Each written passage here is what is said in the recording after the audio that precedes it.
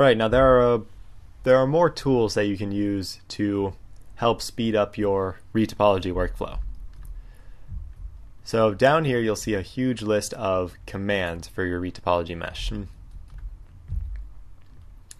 Now this list though will change depending on certain factors. So the very first thing I'm going to show you is how to make selections on your retopology mesh and how you can use those selections to further your retopology.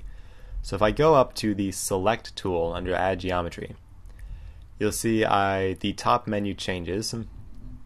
So you see, I have this options for selecting vertices, edges, or faces.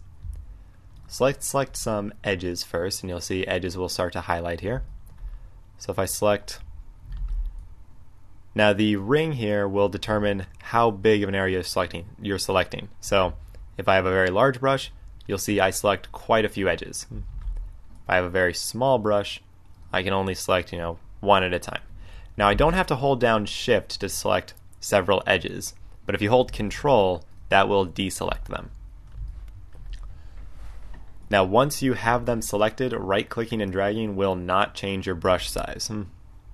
That will actually slide the edges around. So you would need to clear your selection in order to change the brush size. I tend to leave it very small because otherwise I might select edges, I might select edges that I don't want to, like those two. So I'll just select these two. And now if you go down to commands, you'll see that there's a few options here that we didn't have earlier. Several of these haven't moved at all, but a couple new ones that were added by doing that are things like rotating, and that will sort of spin edges, but probably one of the more powerful would be extrude. So if I hit extrude, then you'll see I am extruding the edge to create some new faces. So I could bring this all the way down here, for instance, and it'll keep extruding unless I hit escape. Then I can shrink these down a little bit, and I can start to add more divisions. And you see that's a very fast way to add a lot of polygons. I could use my brush tool to then clean that up a little bit more. Let's select some more. So go back to select. Let's select a face this time. I'll select this one. And then we get new tools here, like say normal extrude. So this actually functions very identically, in fact, to an extrude option in most 3D modeling applications. Now when you do this, it's no longer following the details of the mesh, but this can be an easy way to create raised detail, especially if your model has a lot of very small spikes or protrusions. Instead of having to retopologize around that, you can just create one face on top of it and extrude that face outward. Now it's worth mentioning that when your retopology mesh does not actually touch the surface of your model, you need to be very careful when you're moving it. If I were to move this point, it will immediately snap back to the mesh. So I don't want to touch this anymore if I wanted to leave it that way. Now in this mesh that doesn't really make a whole lot of sense. So I'm just going to undo that extrusion. But if I go and select it again, then I have a few other options here, like say cloning the face and moving it to another portion of the mesh. This is more useful if you have several polygons selected. Like if I wanted to say copy this whole segment and move it to somewhere else, then the clone tool is a great way to do that. Let me select my retopology group there. But other things you can do with selections is you can move the selections around independent of your high detail mesh. So if I were to select these faces, I can hit transform, and I can move them off of the surface. This can help, especially if you're working with a surface mesh that has a lot of noisy details. Having the retopology mesh snap to the surface may not always be desirable. So in the case that you may not like that, say like right here for instance, the retopology mesh is much lower than the high detail mesh, so I might grab that face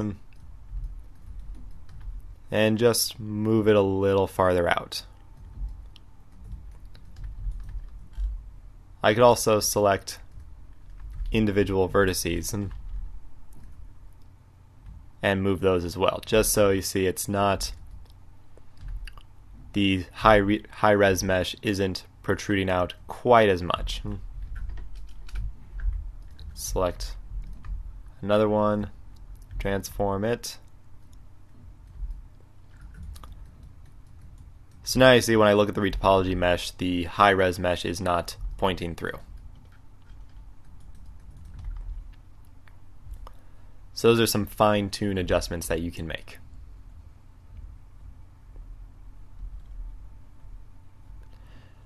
Now a couple other tools to bear in mind when you're working with retopology is the subdivision tool. Now you have subdivide down here in the commands, and you can actually just subdivide a selection.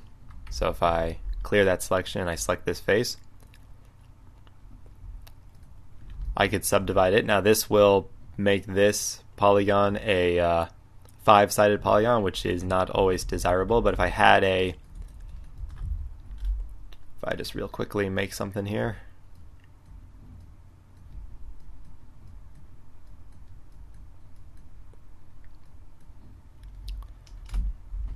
but if I had this separate shell,